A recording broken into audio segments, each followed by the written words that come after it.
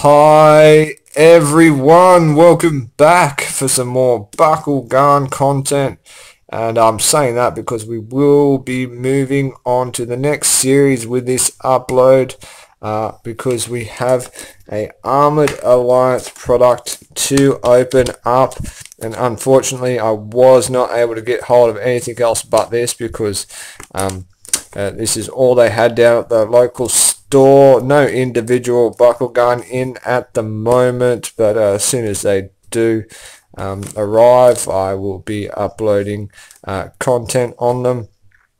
But for the moment, we have the Armoured Alliance Baku-Storage case to look at, and we do actually get a Bakugan inside of here. So we'll have a quick readout of what is included in this. So we've got the Baku-Storage, which obviously, and the one Bakugan, two Baku cores, and one character card. And you can see what that Bakugan is. So it is a Pyrus Dragonoid, and not much other information there. Nothing worthy of mentioning. So we'll get this opened up, do a little bit of a comparison to the old storage case from the Battle Planet series, as well as the Battle Planet series Dragonoid. We'll get him out as well and check out the difference between the two, and yeah, let's get stuck into it.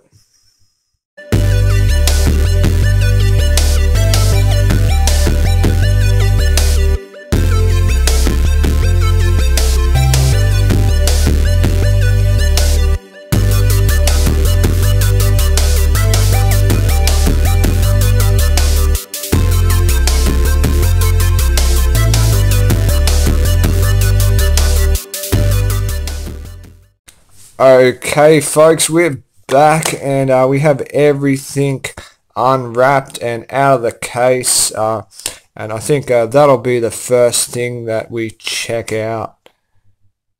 And here it is, our Armoured Alliance Baku-Storage case. I've got the old one ready, sitting behind there, and you can see it's looking pretty plain now compared with the new one, which has this really nice engraved image of those elements included on it. And just want to check the backs as well. So we've also made a bit of a design difference there between the two. So really nice sweeping design to that one. Compared to these panels on the Battle Planet one. Alright, well, next thing we will just make sure of is if there's any change to the storage, and looks like we get the exact same amount of storage in the two, but they've changed where the Baku cores can be placed in these. So the Battle Planet one just has the one spot there, and they've changed that to have the two spots if you would like with these. And it looks like you can place two stacks of cards in the new one as well if you'd like. And the last thing before we move on is I'd like to just make sure whether these two, there we go, they actually do, there we go, they do still clip together. That's pretty awesome. Alright, so you can have your Battle Planet on one side and your Armoured Alliance on the other.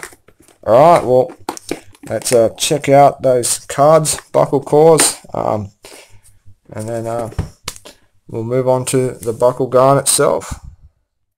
Alright, so we'll actually check out the Baku cores before anything else, and I've pulled out the Battle Planet version here, and I really like the change that they've made between the two.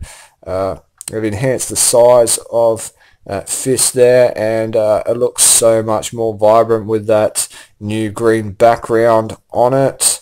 And I will flip it over and see what difference we get there. And wow, I love that as well. That looks so much better in my opinion.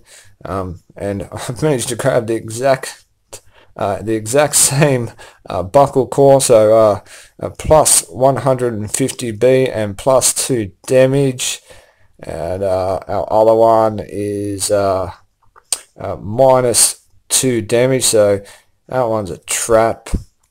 And let's have a look at the character card next.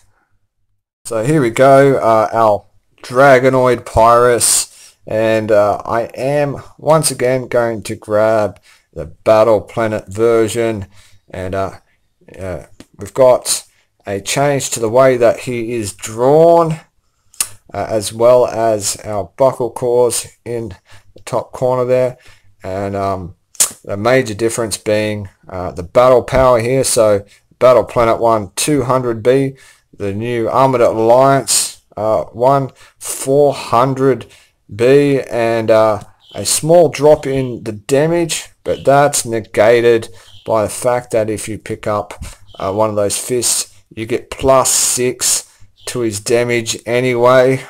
And we'll get our Bakugan out now, and we will compare him with the Battle Planet one for a final time, and then check out how to close him up and finish everything off with the test roll.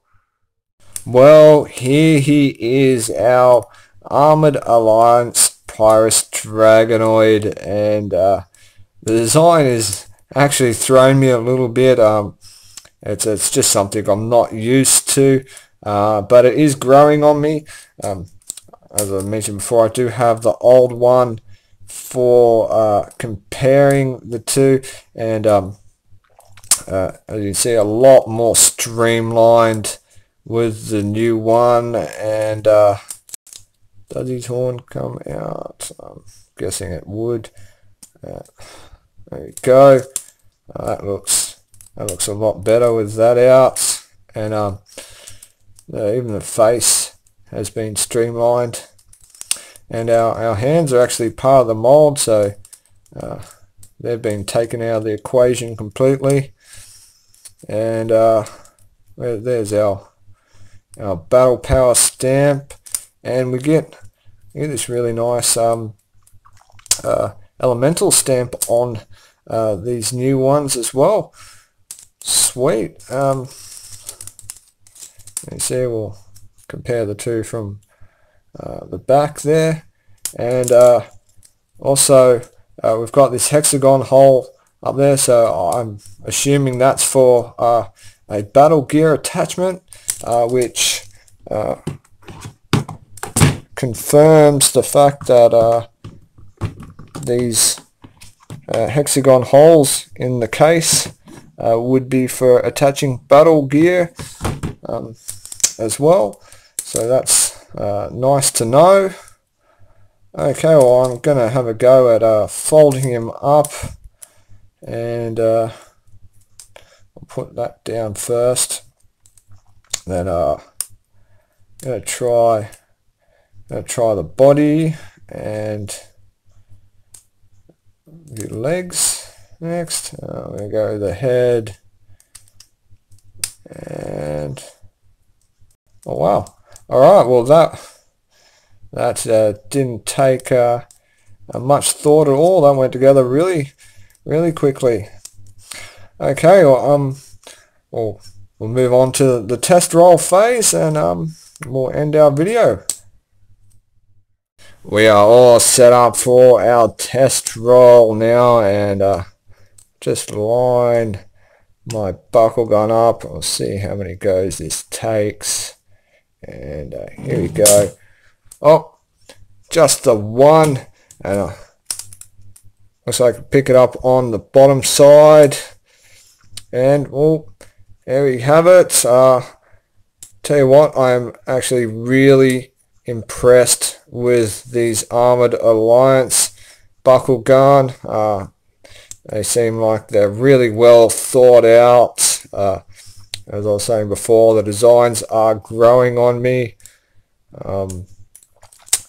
And just got to get used to the change, but that won't take long. Alright, well, that is it from me. I hope you liked the video, and until next time, enjoy the rest of your day.